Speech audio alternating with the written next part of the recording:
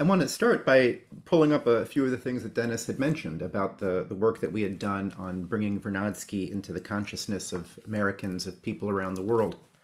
The anthology that 21st Century Science and Technology produced for the 150th birthday of Vladimir Vernadsky was published in two parts, volume one on the biosphere, volume two on the noosphere. We published an original translation from one of the works that Vernadsky published in French, The Study of Life and the New Physics by Megan Ogden, née Roulard. And I'm going to use some of that as the basis for what I'd like to talk about today, which is there exists a profound coherence between the economic and scientific ideas presented by Lyndon LaRouche and the concepts of biosphere and noosphere as developed by Vernadsky, the great Russian scientist of Ukrainian heritage, who is the subject of our conference today. This connection is of incredible importance for countering the Malthusian green suicide cult and for charting a course towards economic growth to completely eliminate poverty on this planet and increase economic output by an order of magnitude globally. Lyndon LaRouche, he speaks of the source of value in an economy as lying not in money, but also not in physical production itself. The source of economic value is the ability of human beings, of the human mind, to create discoveries of universal principle and implement those discoveries socially to achieve an increase in our power over nature. This is measured in an increase in what we would call carrying capacity if we were animals, but which we can better call, following LaRouche, our potential population density. How many people can be supported in a certain area of land as a function of our level of scientific and social development. Economic advance is also measured in an increase in the density of application of energy in human economy, what LaRouche calls energy flux density.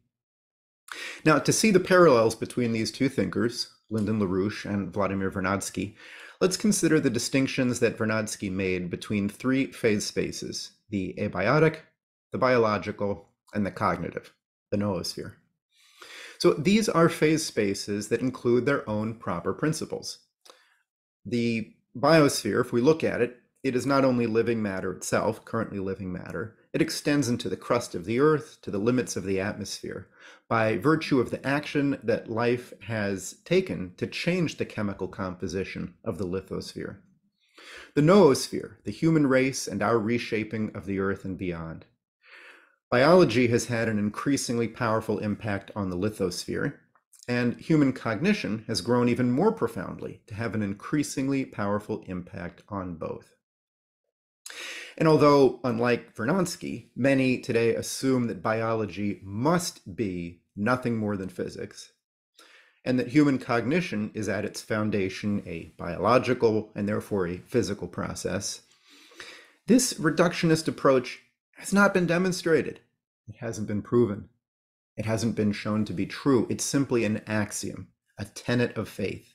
Eventually, we can explain human thought by biology and physics. Eventually, we'll understand all of life purely through chemistry. It's an assumption. Is it true?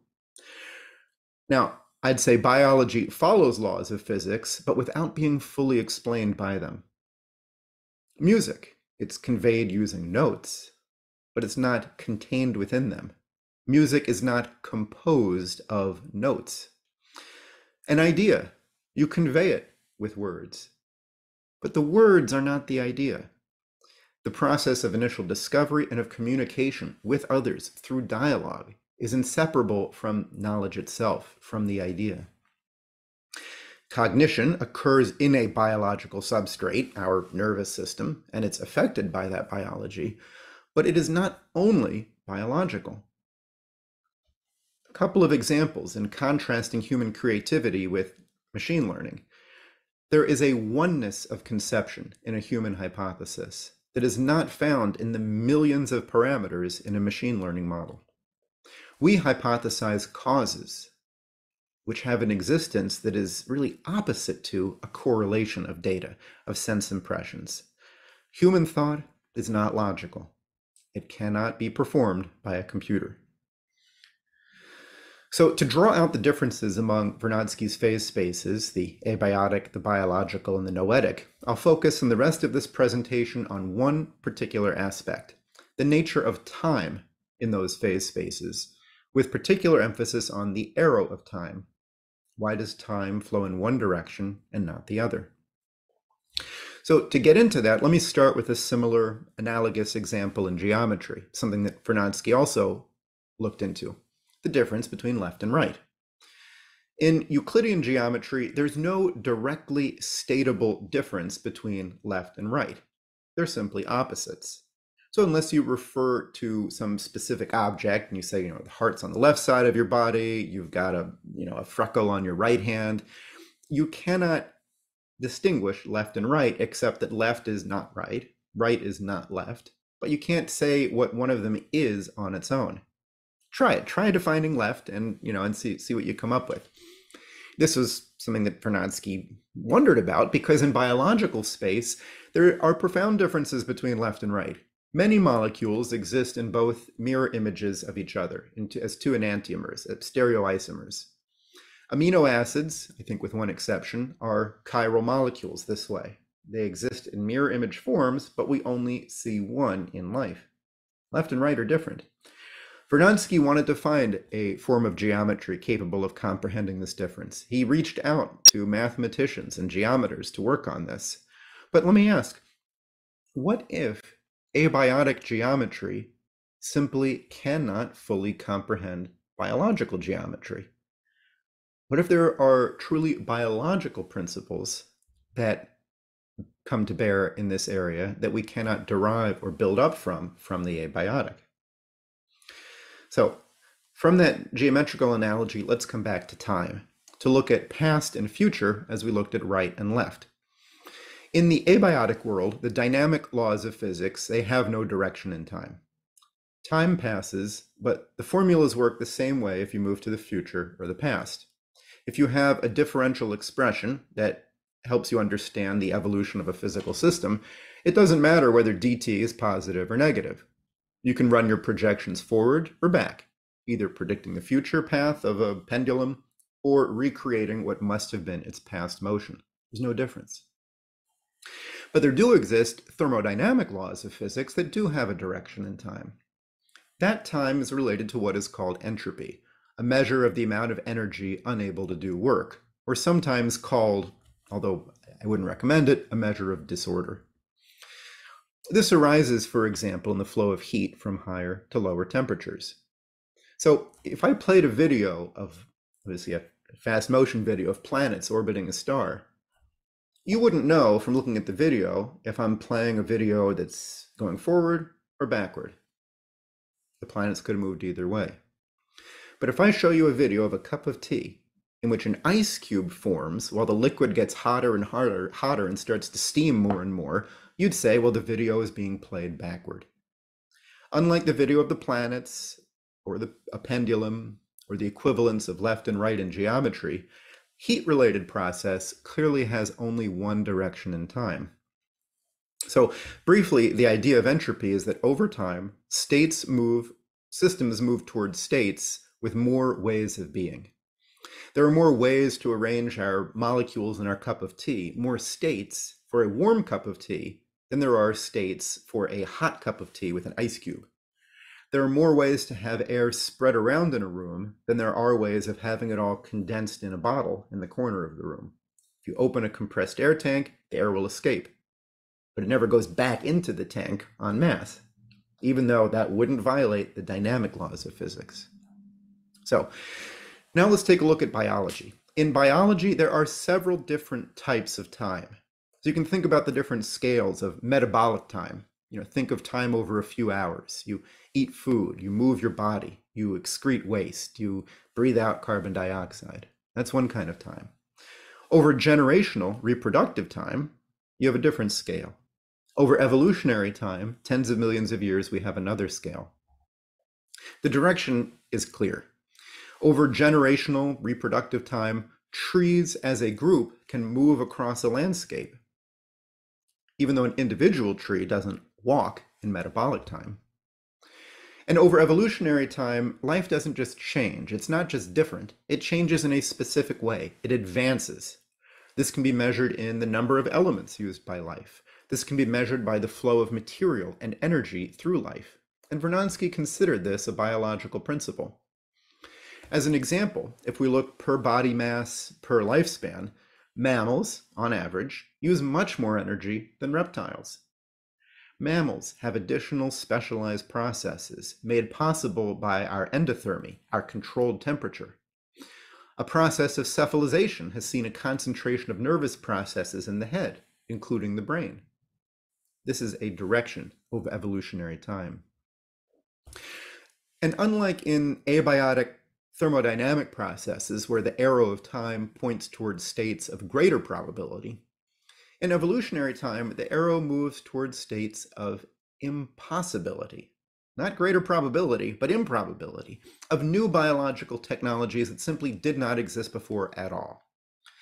Chemotrophs, living off of sulfur compounds emitted by hot vents in the ocean floor, the original forms of life, they can't photosynthesize. But with the development of photosynthesis, we now have an atmosphere that is 1/5 oxygen, a huge change. Photosynthesis caused immense changes in the atmosphere, the crust, the oceans. For these changes in life, past and future are not just opposites, like left and right in Euclidean space, or a positive or negative dt in dynamical physics. For life, the future reaches states that the past could not have. So now, how about cognitive time? For us, think through the completely different experience that you have personally with the concepts of past and future and now. Can you remember the future? Can you change the past? What is now for you in your experience? How does now differ from any other moment in time, from any then? In fact, do rocks have a now? Do dogs? If there weren't people expressing our free will, how would any then differ from the now? Does a rock know the difference between now and 10 minutes ago? Without cognition, does such a difference even exist? Is there a now, a present, without us? What differentiates now from any other then, if not free will, from the difference between what we can affect and what we can't? Is now an aspect of time that exists only in the noosphere? Fundamental differences. So let's take a look at biology, cognition, and economics. Life has become increasingly independent of its surroundings, such as using the distant sun for energy through photosynthesis, rather than chemicals in its immediate environment. Life has increasingly shaped its surroundings, such as the atmosphere. Human beings bring into being new synthetic environments through the infrastructure platforms that we create, which LaRouche discussed in the introduction to this conference. This is how he saw economic infrastructure, not as a collection of pieces of rail and roadway, but as representing a certain level of technological understanding and social direction. An economic platform changes the physical space in which economic processes unfold. It creates an environment, like, take the analogy, the endothermic environment of mammals, in which new economic processes are possible. And unlike all other life, unlike change over evolutionary time, we create these epochal changes in a moment, in the twinkling of an eye, when a fundamental discovery is born or communicated.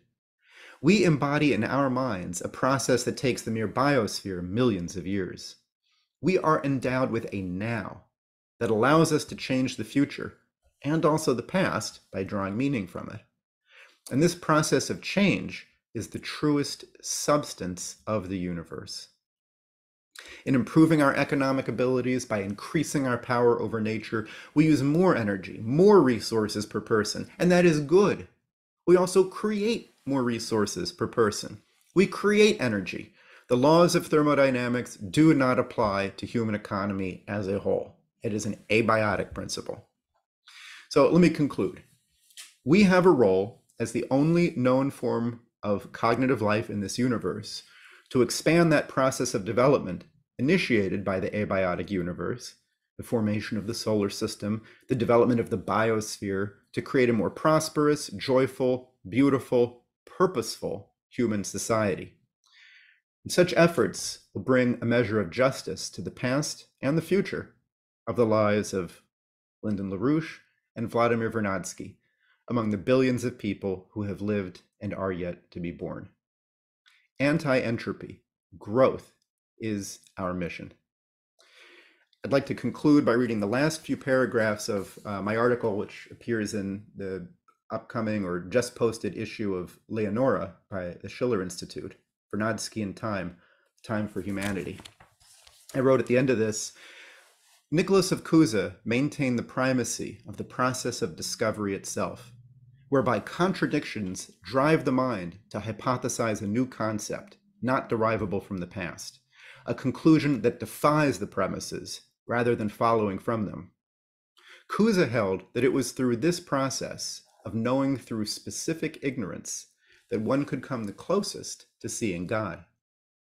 Resolving paradoxes through developing new metaphors for understanding is more than a technique for arriving at physical truths.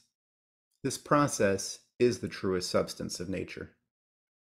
Every human being is born with the potential to apply this process of discovery, to exist in the efficient immortality of discovering principles, applying them for the betterment of society, where that betterment is seen in increasing the capability of fellow human beings to participate joyfully in this most characteristically human of endeavors.